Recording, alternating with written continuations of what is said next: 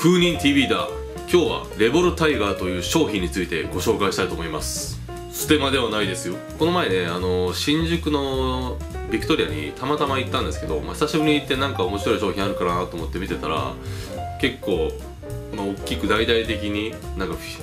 ポップを作って紹介してたのがこのレボルタイガーっていう、バットのことなんですけど、僕は今使ってるバットはビヨンドマックスキング2を使って、ホームランを量産したって話は前の動画でしたと思うんですけども、それとは別にちょっと興味本位でちょっと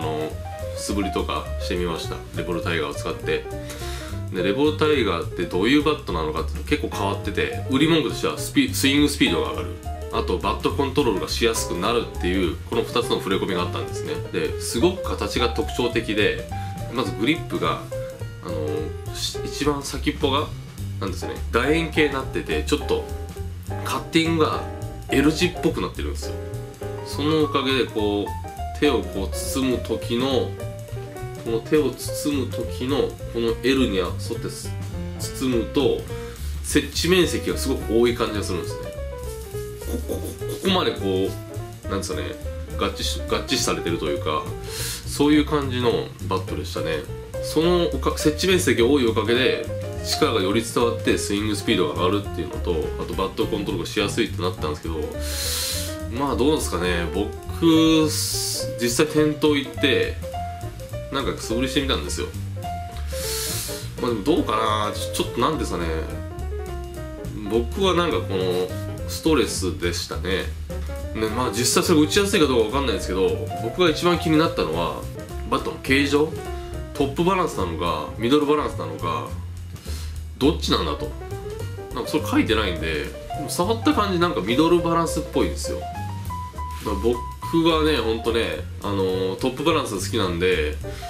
ちょっとねどうなのかなっていうところあるんですよね。ちゃんと買って試してみたいんですけどね、16,000円とそんなにビヨンドマックスキング2に比べれば高くないんで、軽さもねちょっと気になるんですよね。一応一般軟式用が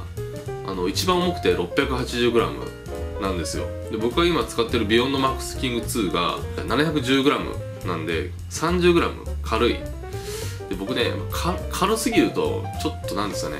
力伝えられないというか扱いづらいんですよね。軽い、正直710でもちょっと軽いかなと思ってて、だからちょっと僕が試したのも 680g のバットでスイングしたんで、だからちょっとなんかこっち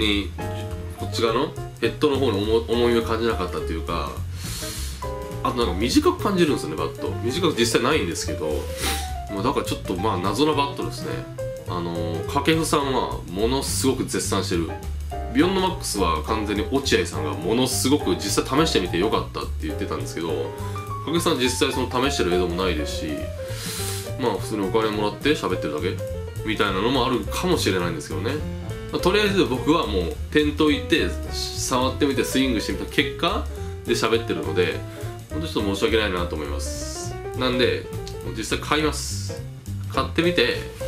今度ちょっと試してみたいと思います。実際どうなのかっていう。で多分僕使わなくなると思うんですよね。 680g だと軽すぎて。だから買うとか言っちゃダメかな。買わなかったらフェイクだもんな。そんな感じでね、J グリップという野球史上初めてのグリップ形式にチャレンジしたレボルタイガーの商品についてちょっと気になったので、動画アップしてみました。また見に来てください。チャンネル登録していただける方は画面左下のチャンネル登録ボタンを押してください。そして毎日僕の動画を見に来てくださいとか言って僕毎日上げてなかったりするんですよ。ほんとすいません。